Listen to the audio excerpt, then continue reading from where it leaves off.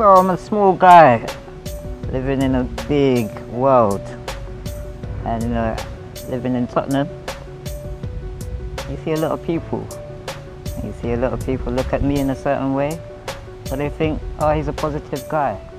And I get my positivity because I'm confident within myself. I've lived a life that I've had to learn who I am within this world. Who are you as a person? What do you think about yourself? How can you improve? Let me tell you this. Don't listen to no one's foolishness. If they tell you something, take it. Take it as advisement. But it doesn't define you as a person. Be who you are, appreciate who you are, and grow and be positivity to everyone around you. Because once you do that, people will love you for it. And that's my message to you.